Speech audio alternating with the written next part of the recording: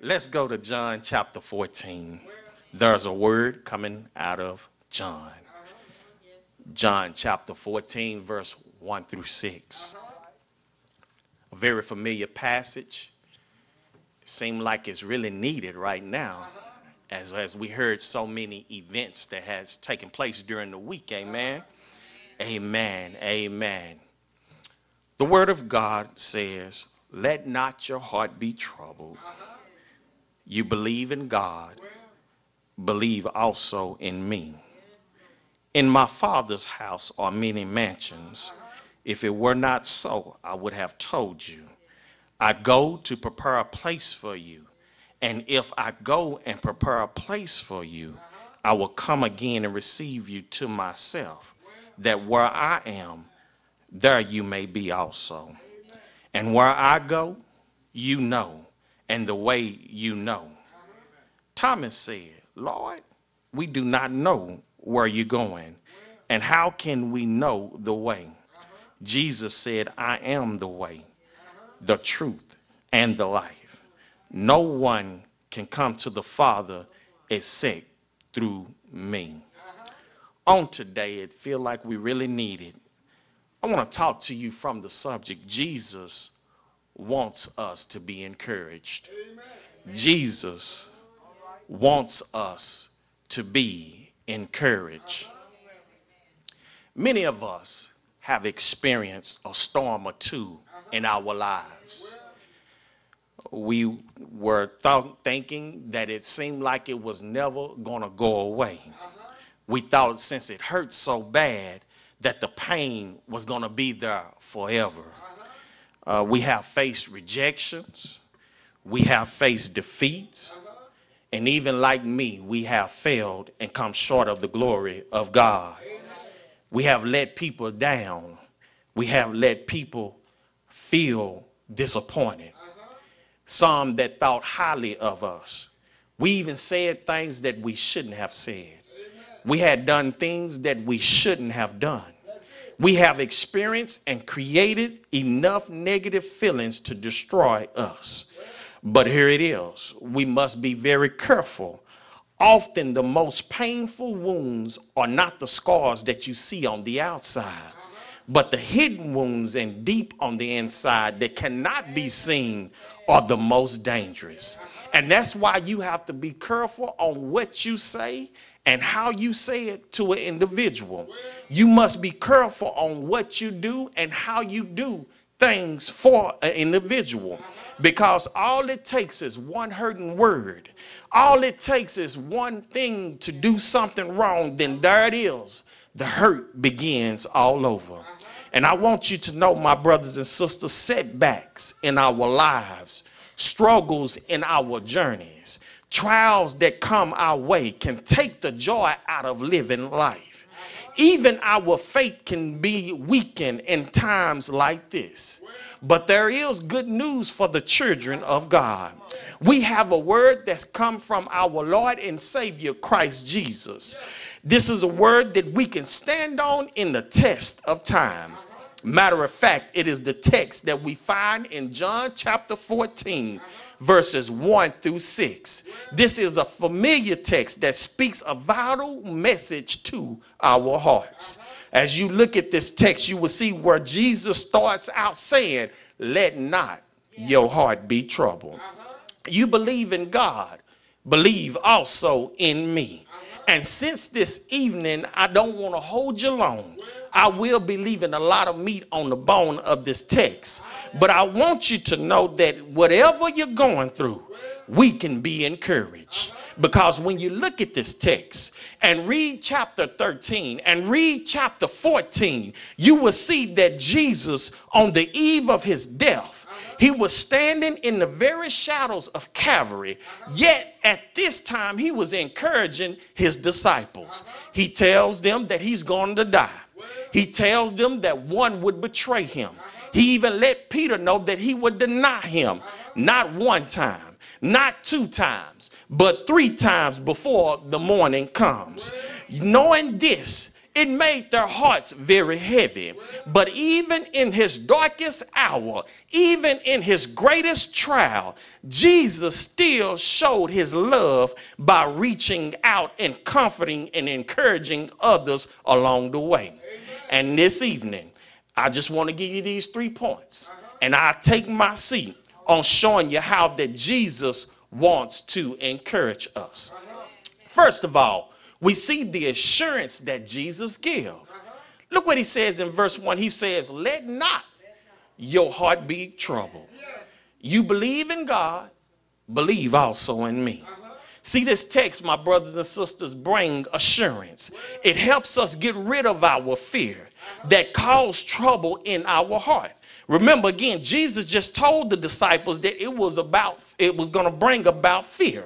What he told them, rather, it told them that it was going to bring trouble in their life. But he knew that he was getting ready to die. And he knew that one was going to betray him. He even knew that one was going to deny him. So what could they do? Well, the best thing they could ever do is just trust in God. Trust in the Lord. Trust in what he said that he would do and what he was going to do. And I'm here to tell somebody today, if you need encouragement in your life, you need to just trust in the Lord. Trust in what he's going to do in your life. Trust what he already done upon the cross. Because in this Christian life, we will have tough times. We will go through the heartaches and pains. We will have tribulation. But he never told us that it would be easy. Matter of fact, he said that in John 16, verse 33. He said that these things I have spoken to you, that in me you may have peace, but in the world you will have tribulation. But be of good cheer. I have overcome the world. Jesus again is giving these encouragement statements to his disciples. And therefore, I want to tell somebody today that when times do get hard, in the midst of our difficulties, in the midst of our pain and suffering, we can receive the assurance that Jesus Christ has made everything all right. We are assured that he's an overcomer of the world. We are reassured that we can be of good cheer because what he has done, there's no other man can do. And we can trust and never doubt that our Savior has already worked it out. Because the salvation of the righteousness come from the Lord. He is our strong tower. He is our Prince of Peace. He is our wonderful God. He is our shelter in a time of storm. He is our protection when we need it most. It's good news to know that he is our hiding place. I'm reminded what the scripture says, my flesh and my heart may fail, but God is a God that would never fail me, nor would he leave me, nor will he forsake me. So in times like these, I have learned how to stand on the unchanging God who has blessed our soul. Again, Christ says, let not your heart be troubled. Just believe in Christ, because Jesus wants to encourage us. So again, we see the assurance that Jesus gives. But next, we see the anticipation that Jesus gives. Look at verse 2 and 3. These are more encouraging words. Words by Jesus. He says, in my Father's house are many mansions. You can be encouraged and you can get excited about that, because these are some exciting words. See, the anticipation of every Christian is made in 3 folds. Number 1, the anticipation of heaven. He says, I go to prepare a place for you. Notice, Jesus is gone to prepare a place for us. We as believers, there are many things that are man-made that give us that ooh, ah, and wow factor. You know, some of us go wow when we see the pyramids in Egypt. Some of us go ooh and ah when we're in downtown areas and see some of the highest skyscrapers. Some of us go wow when we see fancy cars and nice homes. All of this that's made by man. Even myself, I go wow when I'm at the amusement park looking at those big old hills, those G-forces, those loops, those curves up on the roller coaster. Something brand new to my heart. Wow, that's what I say. But don't you know, my brothers and sisters, in my Father's house are many mansions. Get that, in my Father's house, many mansions. Wow, whoa, major, boom. That's exciting. And guess the good news about it. This is what ought to encourage us all. I go to prepare a place, not for me, but he says, for us, you, I, all of us that believe. That's something I can get excited about. Yes, the amusement parks get me excited, but that's a temporary joy. This here I have, the world didn't give it, so the world can't take it away. This joy that I have has been given because of what Jesus have done upon that old rugged cross. And it's a great joy to know that he's gone to prepare a place for me. In my Father's house are many mansions. I can anticipate his return. I can expect his return. I can't wait for his return. And I can count on his return. And it gives me great joy because he's telling me and he's letting me know that I can be encouraged. You may have your experiences in life, fancy homes, fancy cars, beautiful places to see, things to be at, but it's temporary. But oh, when we get to heaven, what a time, what a time. Can you imagine? I can't. It's better than what I can imagine. Y'all, heaven is a place where God operates. Heaven is a place where the Lord's throne is at. Heaven is a place where they praise him with music. Heaven is a place full of praise. Heaven is a place full of service. Heaven is a place that's full of comfort. Heaven is a place that's full of rest. Heaven is a place where we can all rejoice. Heaven is a place, a beautiful place, where the streets are paved with gold, where the gates are pearly, where there won't be no more S-U-N shining, because the S-U-N is S-O-N rather is always shining. That's a place where the wicked will cease from troubling. That's a place where the weary will be at rest. And I'm like the songwriter, won't you come with me to my Father's house? Because there'll be singing, there'll be shouting, there'll be lifting up the name of Jesus. In my Father's house are many mansions. Do you have a place in the Father's house? Again, he encouraged us with the anticipation of going to heaven. But then he encouraged us with the anticipation of meeting Christ. Notice he says that where I am, in other words, where I will be, you will be with me. Meeting Christ. Beautiful. That's great. That make you ought to say hallelujah to the Lamb of God. You see, many people want to meet the president. Many people want to meet the vice president. Many people want to meet their favorite movie star, sports star, music star. They anticipate that. But oh, when I get to heaven, I may say hello to Peter, and I may say hello to Paul, but I'm going to run to Jesus, the one who paid it all. I want to give him a big hug. I want to place the throne or the crowns on at his feet. I want to lift up his name higher and higher and say thank you for what you have done. I know it may not seem a lot, Jesus, but I want to say thank you for paying the price that no other could pay. So again, we anticipate heaven. We anticipate meeting Jesus. But the last one, we anticipate meeting family and friends. He says, you need to just trust in him. And one day you will see him again. But don't you know you'll see your loved ones again? There are some friends that have gone before us. There are some family that has gone before us.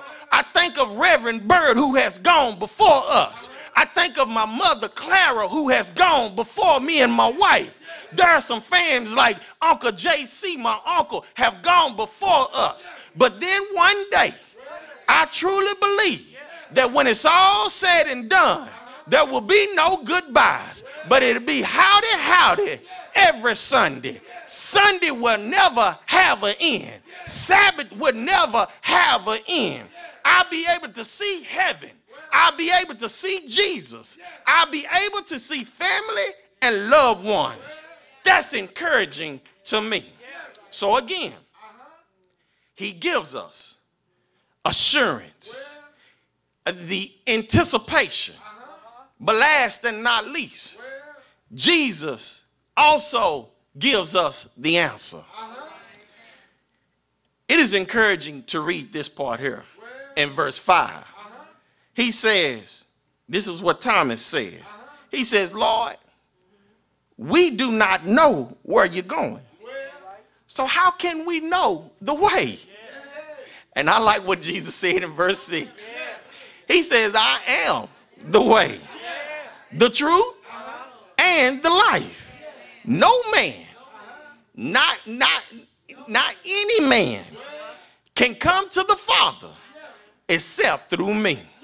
I thank God for Thomas' question, because it helped me a long time ago. It just let me know that Jesus, he is the answer. Matter of fact, Jesus is the only answer. He's the way to eternal life. He didn't say, I will show you the way. He didn't say, I am one of the ways. He didn't say, I will be a way. But he says, I am the way. See, many follow Jesus, but still don't have faith in Jesus. Can I say that again? Many follow Jesus, but they don't have faith in Jesus. See, follow is work, but faith is believing. And I can't do anything to save my soul, but I can trust in Jesus Christ, who have made me whole. See, you can follow him and still be lost. He was baptized, but you can be baptized and still be lost. He loved everybody. You can love somebody and everybody and still be lost. He was a man of prayer. You can pray and still be lost. He went to the temples.